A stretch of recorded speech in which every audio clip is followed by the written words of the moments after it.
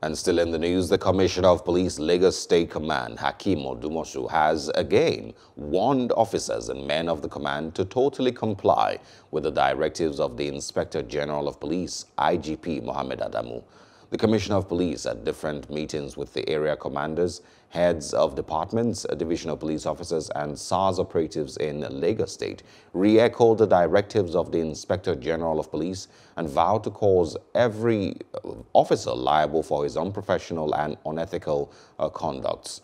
He reaffirmed the standard operating procedure of the SARS and other tactical units as approved and circulated by the Office of the Force Public Relations Officer, Frank Umba, to lecture and hint them of his determination to arrest and prosecute any police personnel who flouts the directives in Lagos State.